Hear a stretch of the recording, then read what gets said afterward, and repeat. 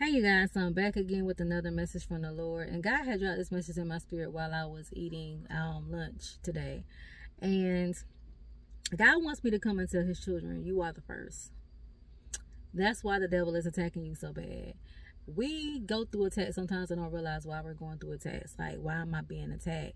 But when you are first to break some type of generational curse in your family, you get attacked.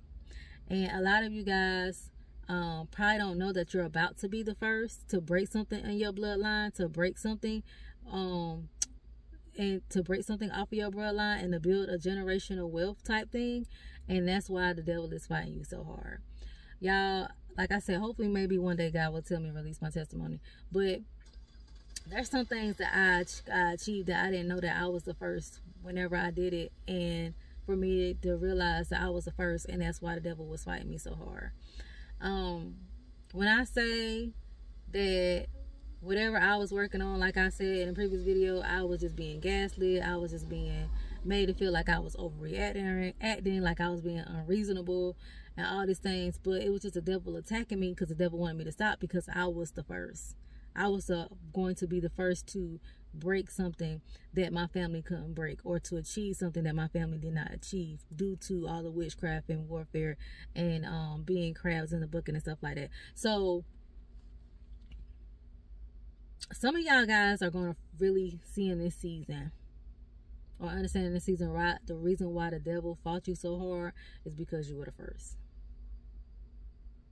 You are the first to achieve whatever you are achieving that God is calling you to in this hour. It can be a business. It can be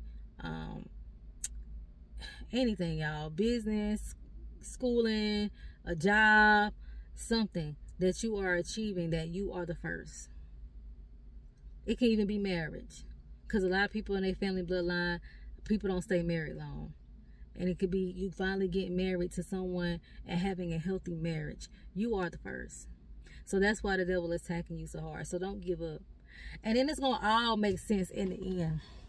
Like, dang, after you get finished, that's why the devil was fighting me this hard. That's why the devil was trying to make me quit.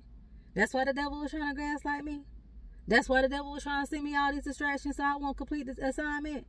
Because you are the first. You are the first. That's why I try to tell people it's good to know where you come from. It's good to know your family background and what runs through your bloodline, because that can be the main reason why the devil is attacking you, because you are breaking something off the bloodline. And I try to tell people that, you know, I coach and things like that. Do your research. If you don't know who all your family is or your lineage and where you come from, do your research. Because you need to know this, because sometimes someone in your bloodline is doing something on you. Especially if you come from a bloodline that, you know, possibly can have witches and warlocks in the bloodline. Well, you want to know what type of witchcraft and stuff that they do. That your family was involved in, so you know how to pray, so you know how to war. So you know what to be aware of. Their tactics.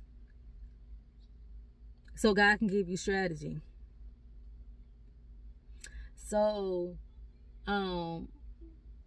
be mindful, y'all. But like I want to say, you are the first. You are the first. Thank you, Holy Spirit. The first shall be last, and the last shall be first. You are last to them. And God is making you first in something. And that's why they're fighting you so hard. Or that's why they were fighting you so hard. Because some of y'all might have already accomplished what God had told you that you was going to accomplish. And you was just asking God, like, why am I going through all this warfare? Why did I go through all this warfare when I was trying to do this? It's because you are the first. You are the first. You might have been the first one in your family to give yourself completely over to God. A lot of people, like I said, might come from a long line of witches and warlocks, and that stuff is passed down from generation to generation. And you probably just like, this is not what it is. This is not what I supposed to put here for. And you came across Christ and you fell in love with Christ and gave your life to God, and now you being fought tooth and nail because you are the first to say, no, I want to live for the Lord. I want to be sold out for the Lord. I don't want to sell myself to the devil. Like, y'all can have that, but I want God. I want life more abundantly. You know, a lot of people don't like that.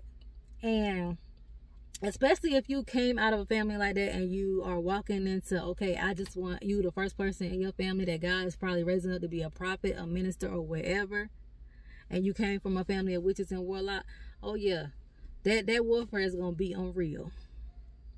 Because the devil don't attack his. He attacked the ones that decide they want to live for Christ. So your warfare is going to be probably 10 times worse. Because you are fighting something that you're breaking. You're fighting curses that are curses being broken.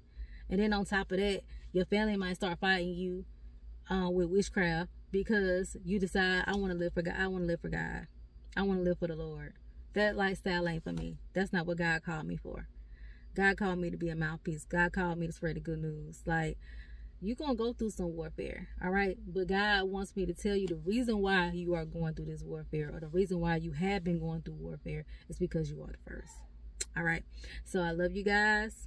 I pray that you all have an amazing day. Stay encouraged, y'all, because I'm telling y'all, God is going to deal with them in this season for attacking you. You just got to hold on. You got to endure. Read your word. If you're going through warfare, read Psalms, the book of Psalms. I'm telling you, it's going to help you get through that warfare. All right, so I love you all. I pray that you have an amazing day, and I'll chat with you all later.